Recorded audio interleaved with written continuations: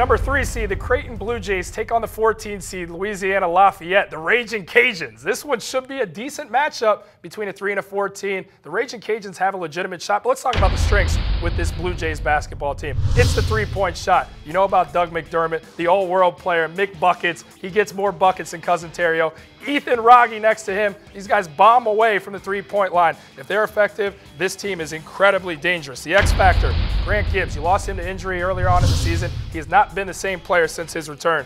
In the Big East tournament, he averaged 4 points per game in about 25 minutes of action.